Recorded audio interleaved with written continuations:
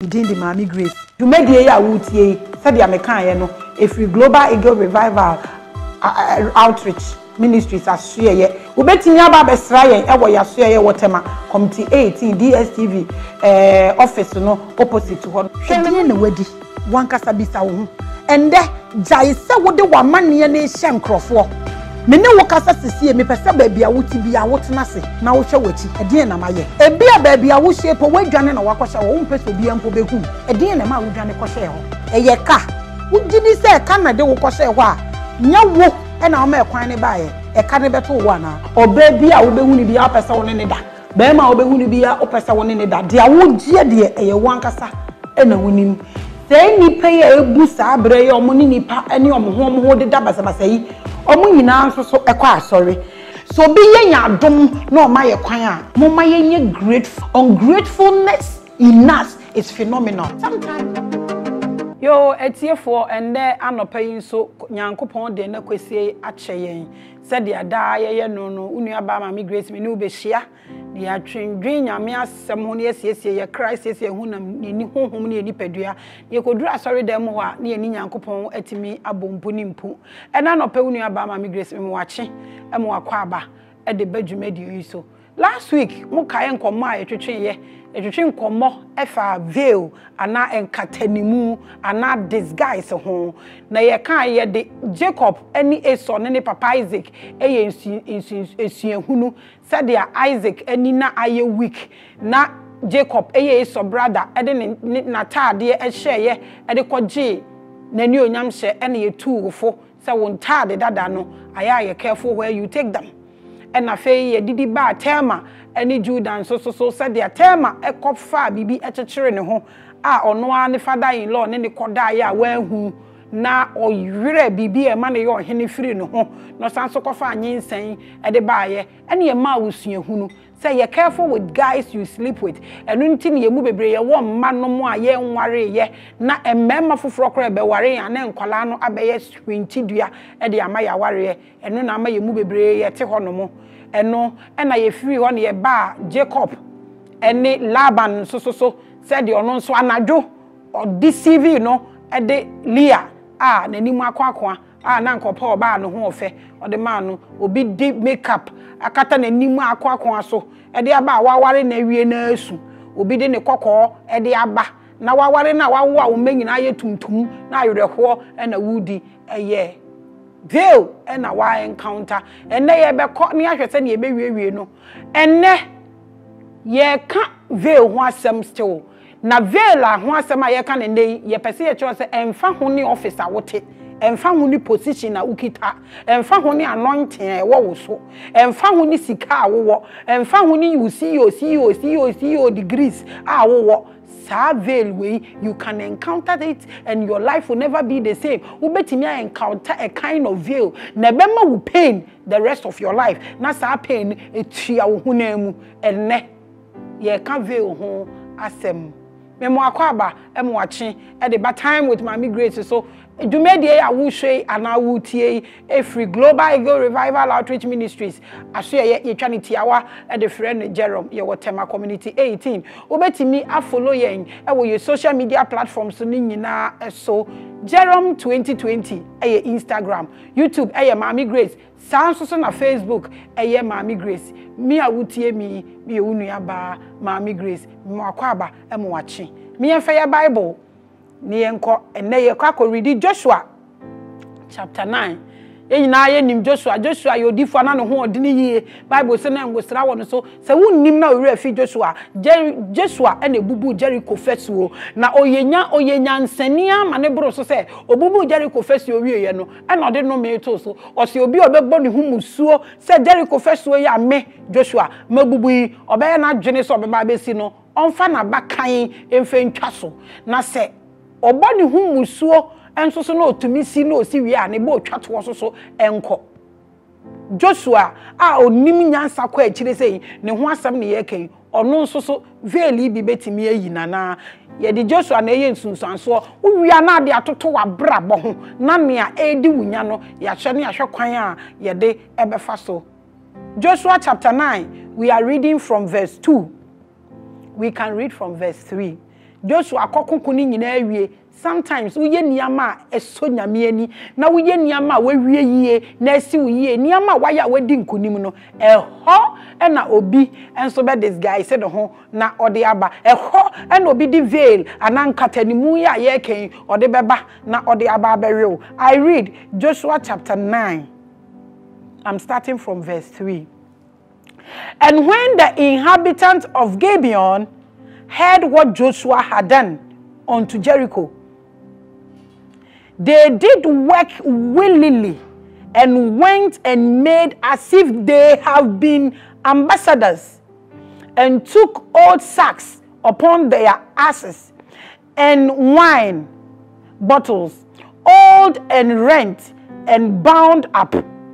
Microphone bi omo ba ho a omo these guys na no odin obi a we sika de man no na wabra bo anya hwe bi o besi nde microphone bi de anitie e na omo de nam wiase owo de etin ya wowo no watet waye ne ho se o mobo o je wo de na wukita no hwim afiri wonsam de akoka ne de ho hwe Joshua nimdi a owo wabubu Jericho feso onim se obi be na dwuni se obesi ode no me ato so onua enkrofo ye boa o mo wabrabo me yehwe ni yo ebi wo ho a wo boa ni wie a awo ade a wo po hu biom ebi ana adeko okoye a ni situation na aba no so no na ebi a ni situation na akoye se Jericho die ni Joshua die ni bi ebi a wakodi di nyame nipa bi atem ebi a wakodi di obi oni nyame wa pam kase bi atem na no me abeda ne so na obra ne ho tete no aso ni me e do obi so ye wo se ne ho atete a wo pese wo koboa ni aso nu mi wo koboa ni pa wi ahwe ni wo e beba wo so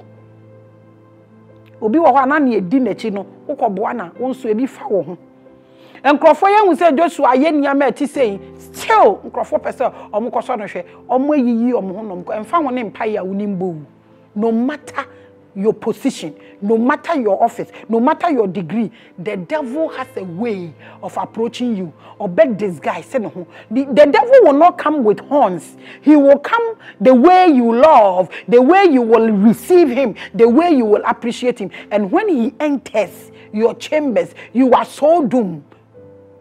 Obe transfer to say light. A transfer within a split of seconds. Na ekumune dada. Enkrofo ya yo omo ho te se omo ho atete e na omo aba Joshua ho. I read verse 5. And old shoes omo ho atete chese omo ho atete amekom di omo ni hwe. I read verse 6. And they went to Joshua unto the camp at Gilgal and said unto him and to the men of Israel, we become from a far country. Now therefore make ye league with us. I read verse 7. And the men of Israel said unto the Hivites, peradventures ye dwell among us, and how shall we make a league with you? Chese omaba enkrofo bi wo ho a omo disguise omo no mo ba wabrabo ma eye de omo ehu papa bi a wo ye empuntu bi e koso wo wabrabo na bronsama bondle ne baba akwa be hye wabrabo wo ne nakowo waware e sofa wo business e sofa hwese de wo start wabrabo young man na wo business e kosoro e na ne we koda ne mba miensa wo hwe sesi e ka e na adokuru wi esan se wo hwe omo nyina disguise. The veil is what we are talking about today. A day veil na encounter. Wa wo hwe wabrabo ma wonim pass ade we pass enka me hu se sei na te a anka manye. A day na encounter. Afen krofo ya kwa akogba ewura Joshua fie omo akowura fie hodom no omo se oye free chichichichi nso no free wo na ho a e man se enemy wo na ho hwa ono na ne kodi nkombo capital a wanya hu. I read verse 9. And they said unto him, from a very far country,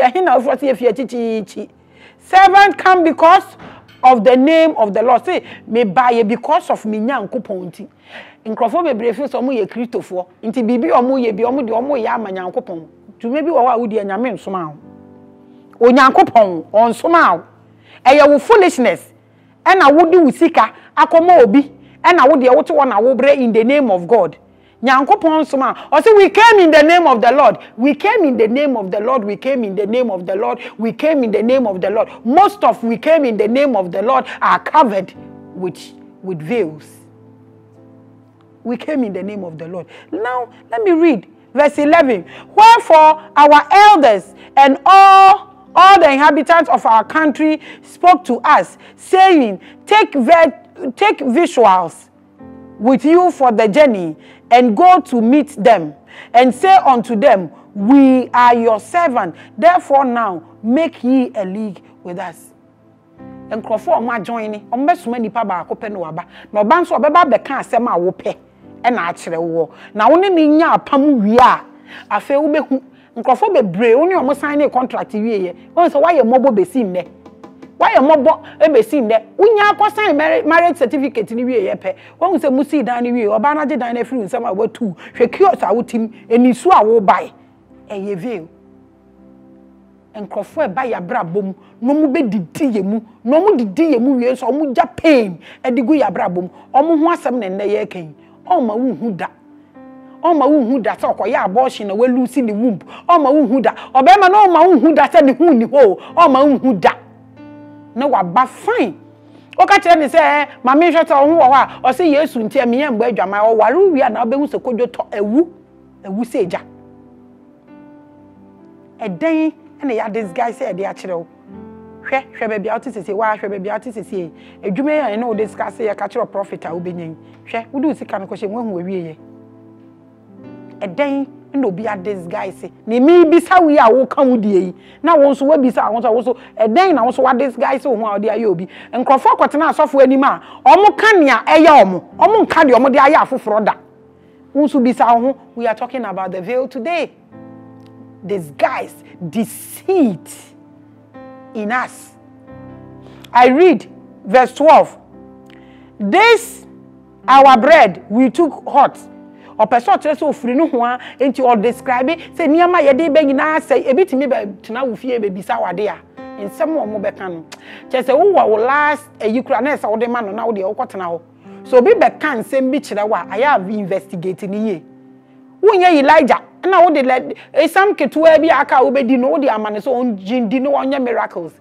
Sometimes the people we help, some of them are meaningless.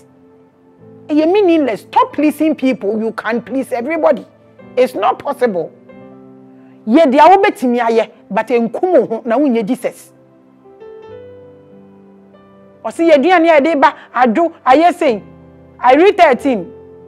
And these bottles of wine which we filled were new, and behold, they be rent. Enyama na wo mo ho omo nye ni nyina, omo keka said dia wo be ye convinced. Some people can convince you, and they are lies. Some people are masters of lies. The way Obeka Asemono, you won't see any hole in it for you to doubt the person. People can lie. I'm telling you. Me and I do baby media my bro into say me pen penatwe aware na me pe. Omo hu say girls look aware ya no me pe. Oboa ono po de on pen penatwe o ye waka na pass. Wakana pass oba betwa hobi no wawe no de atwamu akọ o ma wo kan number of passes obe ma wakan na wo numbers o figures akọ animu o se aduane a ye de be nyina ye dada. People will calculate your life, they will visualize your position, and they will monitor you and investigate you very well before they enter into your life. So they will tell you everything the way you want to hear, and their story is always accurate. They are there to break you down. This is Joshua, a man of power, and enkrofui abetena nenim and omodadani. Be careful the people you work with, the people you join. That pen now will for their sign contract, and be careful. High investment in our agree our marriage certificate. Be careful, oh. The reason we are now suffering and Crawford yet or share wa brabom no who say girl you only 4 bedrooms or waka or your good job me warena ebi we say this calculation now me warena me rent dine da why yet this calculation na waba no wabe wura wa brabom oba no we di kan asesa 10,000 into oba ye na u TV na chia na wato new TV wato new air condition wo life no to you ubetua air condition yika the rest of your life wo ma school fees ni nyina ubetua na ne ya wo say these people when they come all they do is changing of DSTV channels or air conditioning was so in a high dose and I will tell you na obre obeba na waye ne 9 straight not dampa no so o change football channels ina o change usimi kunu wo fie ceremonial husbands omo wo krom bebre ceremonial wives omo wo krom bebre. This is Joshua, a man of power. Se wutie mia emfa ho se wo ye judge emfa ho se wo ye minister emfa ho se wo ye hwan ye di yimu da me etie ye ti wo news im ye di yimu da veil oni pain common ni wo bedi aso be record me ana nkomo ye ni pain ni me bedi aso ye save ana. This is what we call the veil. A DM veil and I encounter with you my bow because of one conversation. You were having that conversation with a trusted being. Now look at your end. Let's read. And it came to pass at the end of 3 days after they had made a league with them. Oma be dada omo. Oma be dada omo. Ama omo ni oma tiase. Omo you see 3 days. And it simply means some people don't give up on the first day. They don't give up on the second day. They will pursue. They will pursue. They will pursue. They will pursue until they get your consent just to bring you down. Say Crawford way omo ba ya omo den tomago atchire omo ho. No omo betwa ntro so omo fie chi na eba ye. Omo pursue. Ama Joshua any omo any Israel for any omo ayapam. I read verse 18. And the children of Israel smote them, not because of the princes of the congregation. Israel congregation murmured against the princes. I read verse 20. This we will do to them. We will even let them leave, lest wrath be upon us, because of the oath which we swore unto them. Omo adada omo ni omo abeya apam awie. Omo ni omo ya apam wie ye pe. And omo sometimes enkrofo ni bi unware omo they are very calculative. After the wedding they know you've gotten stacked. Then they start to bring out their real self. There are people that sometimes who omo na hwe omo no omo kasa na wo hu adwiri. Na kwa ba me hu no. There are people that almost reject you and almost insult you. What nature na why you shocked? Why you derailed? Just say you can't believe yourself. Like it's unimaginable. Like it's disgusting. Like a baffle your mind. Oni pay your bet na hey. Ne hoka wetuya. Sometimes you help people and people are ungrateful. And it's phenomenal. Just say, nim ade etini pebim. Or this guy say no home wura o. No nya ne opani wie say kim. The ode be ye wo no kokopo no ja wusi wasanka da nyame ase. Or kwa no wasan drag wudin wo form. Just say dia wunim you can't even defend yourself. Oma bafie wo abepasi omo ne omo aya apam awie. E den obi sa asemi hwan ne bi ato no. Wake wiase nia menyina minimum krofo asofo omo de omo ba fie omo fie omo abegu omo aware asofo omo de omo ba fie omo adwuma abomo me na me ye adwuma na be fa me sofo so nkobo mpaye ewe adwuma mu ho ene ya pam me osofo na be ye adwumani wo ho me yetia ne ka boso me enkrofo the people are going through pain because of the veil, because your catcher wo no na nka ye no ano no until say veil the free when so and who say why the greatest mistake. Joshua and Israel for our money at your moden akoko edin kunim ama omuhudin ani omuhonsem asheta mama so no san crofo and encrofo abe deceive omo our money omo ya pam awie. I read verse 22. And Joshua called for them, and he spake unto them, saying, wherefore have ye beguiled us, saying, we are very far from you? And then, and I'm yes, sir. When ye dwell among us, why did you do that? I read verse 23. Now therefore ye are cursed, and there shall none of you be freed from being bondmen and heavers of the woods and drawers of water for the house of God. Curse. And ne se wuti emia wo the veil bi wakodada obi what disguise se wo ho wo bu no kwasea wadada no wo de wankasa kan se wanko make peace anome na aba so. This simply means ye mu bebre adane nkoa ewo wiase because who guy no woman te ase so obeware no jai ni school no di ni school fees ekotu ya wo de ma wo ohwe wo o ma wo ba bi daaye wo start adwuma wo nya iska de be han dan pe na wo jai guy ni si wo what dada no the reason tie mema so keep on breaking your heart.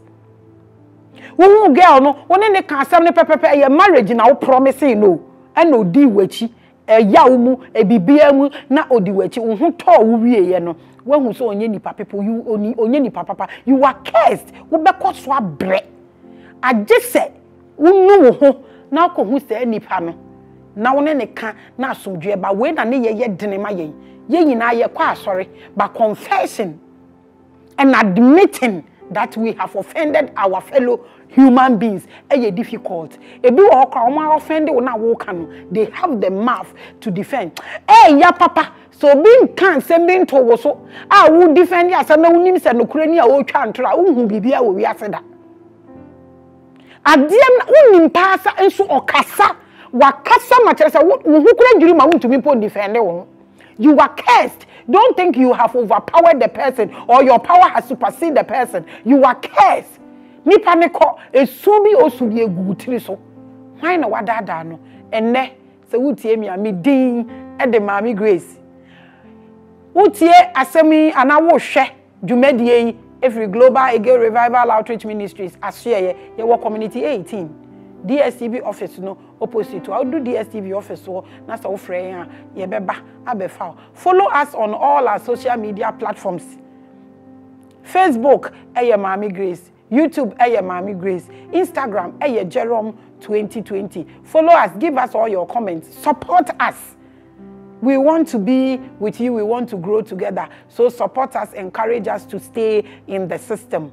Ne ye ka veil ho asem se veil bi abeto no wabra bo aye ya Awurade enyim firi ho na se uhu nipa ne nipa ko a oye nso so Awurade ma wa hoden na fe gina no the odi veil akako yi obi Awurade say you are cursed, go and make peace na break curse no efiri wabra bo so ye bre ewo wiase aye we ye pimpim nanso eye yenya na ye ha ye ho si yetimi eka boni ede aye nkrofo na se ye omo de ye boni cheyen a ye betimi atena se asumdue mu na onyankopon ene yen adi ne yie se wutie mi a ana wo hwe mi a frɛ yen na woni yen di nkomo any Bible believing church ye close to you, go and worship with them. Opesa oba so ne ye besoma, you are welcome. Ubetimi aba Tuesdays and Thursdays me wo ho for consultation. Ade how adwene, please it is free, so you can come and talk to Maame Grace.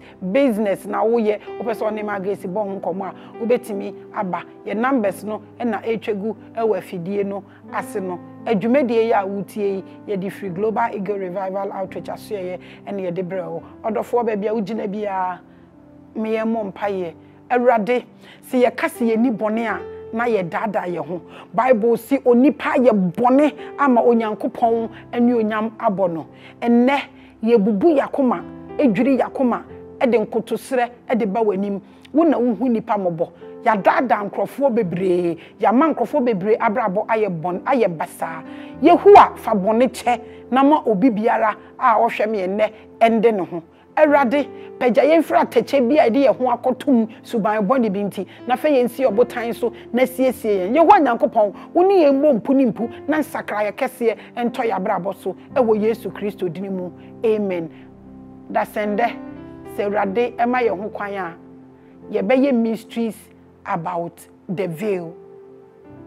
Se aye wusinto a se awbeya ubefiri mu Awurade enka ye nyina ye ho oni wundi ni ye da sende nyankopɔn ema ye ho kwan a ye besan ahia unua ba Maame Grace me do wododo enti hwe wo ho wafa wo ho ankoto amane ebim da ne da utini u TV ne to ha watimi ahwe na wa DM ye na wa besra ye na wa frɛ me na ya twetwe nkommo da sende nyame ma ye ho kwan ye besan ahia unua ba Maame Grace makraw shalom peace within the Maame Grace you made the ya wutie said ya mekan ye no if we global eagle revival outreach ministries asue ye ubetimi aba besra ye ewo ya asue ye wotema committee 18 DSTV office no opposite ho hwede na wadi wankasa bisa wo ho ende jai se wode wa manne na ehye nkrofo mene wo kasa sisi me pese ba bia wuti bia wotena se na wo hwe wachi ede na maye ebia ba bia wo shepo wadwane na wakohye wo mpeso bia mpo behu